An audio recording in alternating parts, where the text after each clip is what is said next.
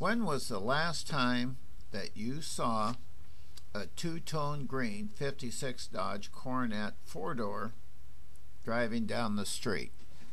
Probably was a while.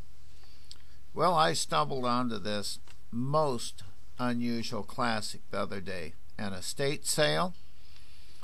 The gentleman had passed away. This car was driven in the garage, undercover, and parked 20 plus years ago. Red Ram V8 318. It's a little Hemi. Push button. This car is in incredible shape. Does it have some surface rust? Yes. It's all there. It's all there. We're going to scrub it up, clean it up, and offer it for two prices. One price, not running. Second price, running.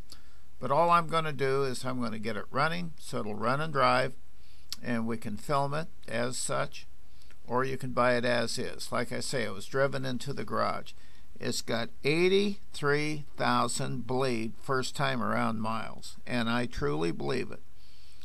It is a great find for somebody that doesn't want to invest the kids' college education in having a very, very interesting project, an easy fix, easy restoration.